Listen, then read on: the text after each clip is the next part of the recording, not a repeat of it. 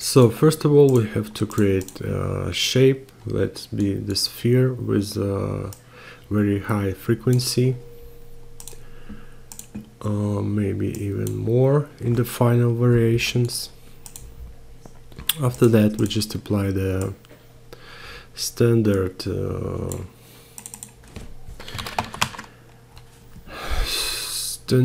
attribute noise with position, and set up wherever you like. Apply the amplitude, the element size, maybe play with this parameter, amplitude scale, and animate the offset of this noise. Make it wherever you like, so you will have this simple animation. After that,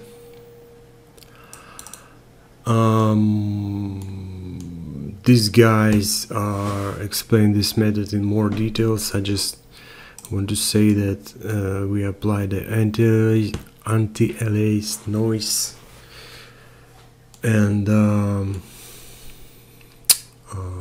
in the input we just add the vector to vector 4. In this parameter we can connect time, so your noise will depend on time, or just promote this parameter and you can control this manually. After that, you can just play with these RAM parameters to control your noise, control your shapes, make it larger or smaller, something like this. And here is this force component that I control here. I animate this force component,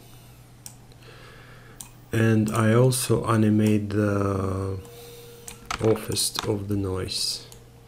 So just play with this keys and make the shape you like. So I also want to say that it will not be something like ping pong animation. Make some more unregular curves here, and after that apply some normals too. Actually, this is a strange thing, because we apply in here the displacement by normals, but we don't have normals.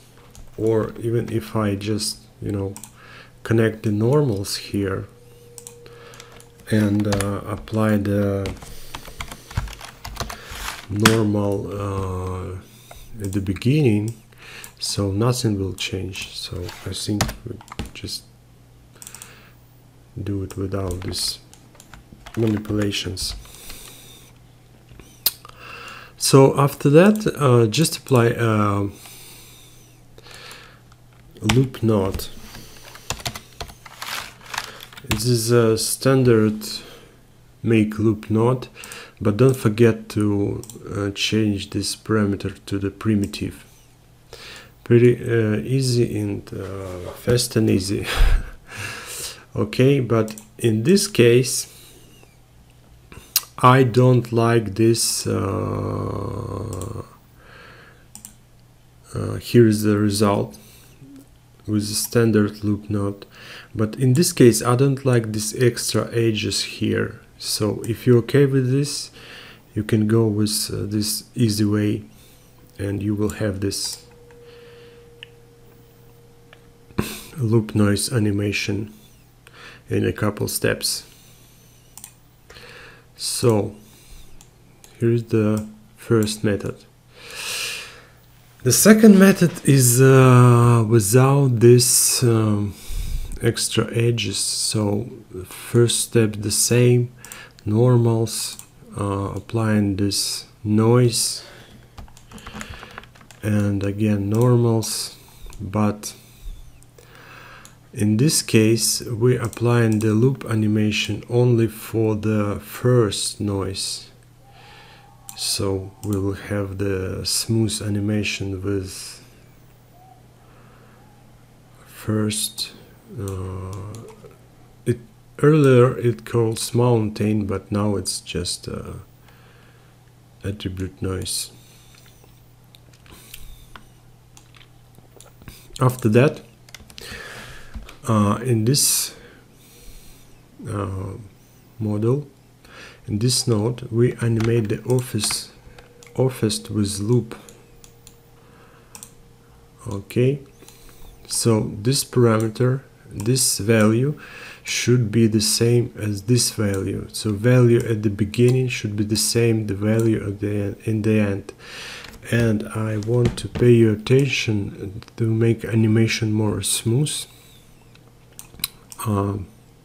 These two values should be the same. So value 1.7 and slope 1.35. So here should be the same, 1.7 and 0.5, and in each curve the key should be the same. So this way your animation will look more smooth. And again, apply normals. If you want to have some motion blur at the rendering, so just calculate the velocity. I think it's velocity. Yeah. Okay. I also apply the ambient occlusion mask so you can see edges more clearly. Okay, so this is the result, second result, without these extra edges.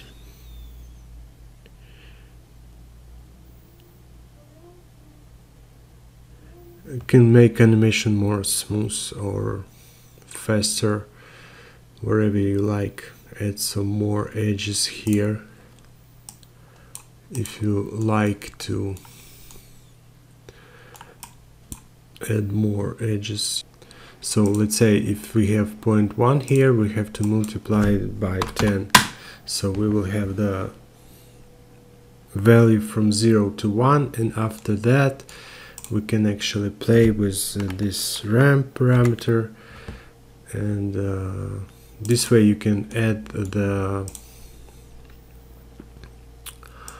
more edges to your, let's say, and multiply this by 20. You will have more edges on your shape. Okay, so okay, so this is a second method. The third method is if you want to get a little bit more specific shape. So it's about 275. So nothing special, just animate each spheres. Okay, just animate each spheres in some different ways. So again, this value should be the same, so we will have the smooth animation. And here's what I have. Here's what I have at the end. So just loop this animation in the curves. Loop this animation with curves. So this, how you can see, it's pretty smooth. Okay, after that, VDB from polygons, smooth VDB, convert VDB to polygons, remesh all this stuff, smooth it if you like,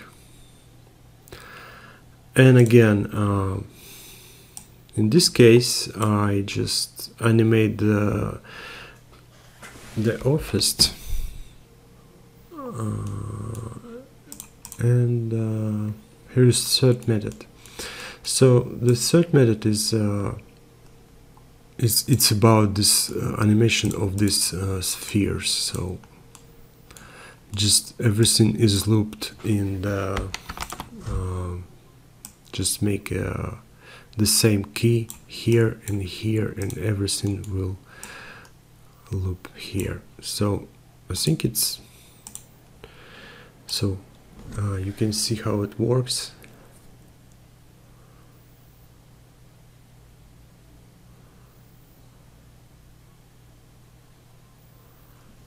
You just have more control. Let's say you want to you know, make these spheres or maybe these big spheres. Where is it? This one. Maybe just you know, make it more, or here, or make it more, you know, faster, or slower, then faster again, so you can control this this way. Alright, so here's the third method, and the last one is okay. It's this interesting shape, you know. Let's say you want to just animate these spheres here, so put it just right here, so you will have something like this. All right, just a little bit more control. Okay, this method number 4 is if you really want to get something special shape. Let's say your customer wants to use exactly this shape, so maybe it's your logo, or for some, you know, for some tasks the shape should be the same, exactly the same. So I just make a simple model of this shape, subdivide this, and use ray node to make the sphere from this shape. Okay, after that I just smooth it a little bit, and to make it more smooth I just ray it this shape again and smooth it again. After that I apply the normals, so we have the sphere from this one. In this stage we have the sphere. All right, maybe transform it a little bit as you like, and again the noise with some animated office.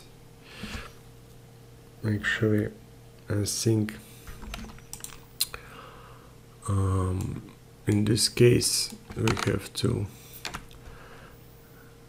because here I have the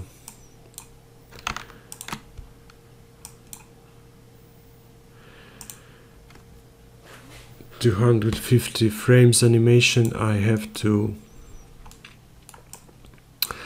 use the, you know, move this key to 250 and just like this. Maybe you don't like this variation, so play with this parameter and you will have the more suitable result. Okay, again, here I just animate the office, play with this ramp to get shape that I really like. Alright, maybe just, you know, just make it something like this, and after that I can actually, it's just a linear animation, nothing special. Don't loop the key, just a linear animation, that's it. Alright. Again, normals, add some color. I don't know why I did this. Maybe add some rotation. After that, I just blend two shapes with this, just a key animation with this parameter, just animate with blend parameter, and add some normals here.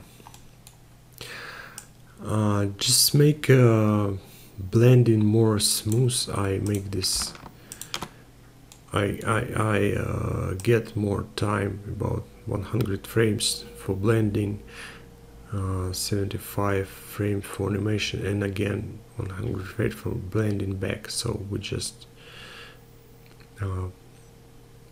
blend just back to the initial shapes at the end. So this how to make the loop animation.